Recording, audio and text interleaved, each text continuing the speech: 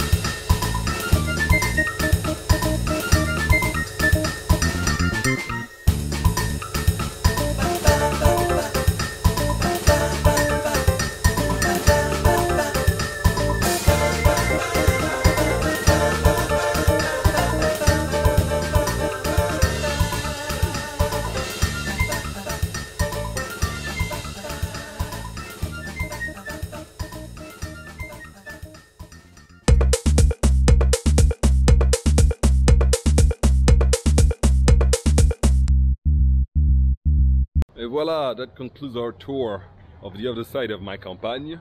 And as I said, you be the judge.